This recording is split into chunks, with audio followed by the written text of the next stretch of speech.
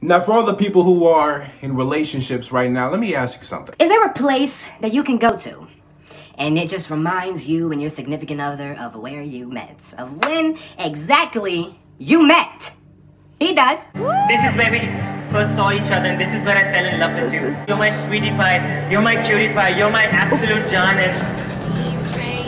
And now we got these disrespectful kids just going past in the train like they own the place. John, I need to. John, please, I need to.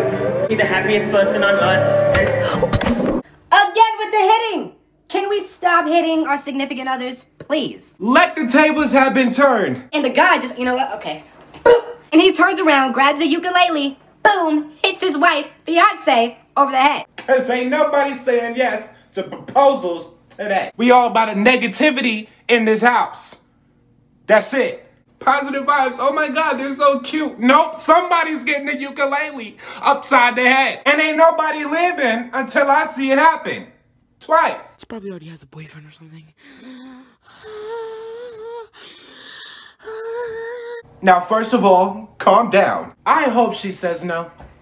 I hope that this girl that he's asking out says no. Because she has got to be the dumbest chick to say yes to somebody who asked somebody out through text. Unless they're like 8th grade, freshman year is pushing it, you know what I'm saying? But if you're like 27 in your mom's basement, you shouldn't be asking anything through text. You need to go face to face with somebody. No. Sucks to see people in long, happy relationships, and then they just, boom, fall apart. It sucks. If it happened to me, it would suck. But this kid deserved it. I'm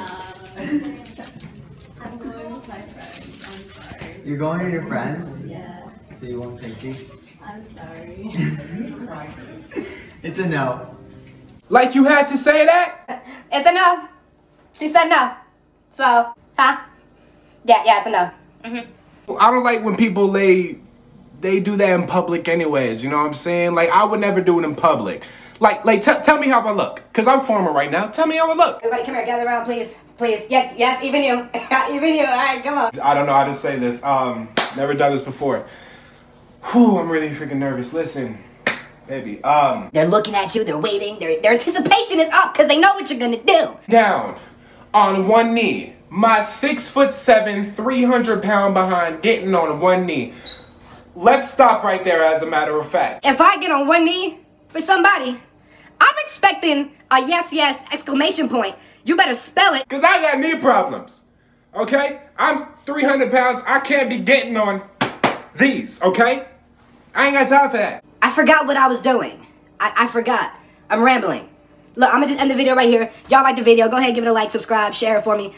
All that good stuff. Don't ask your significant other to marry you in front of people. Stay home. Be quarantined at that.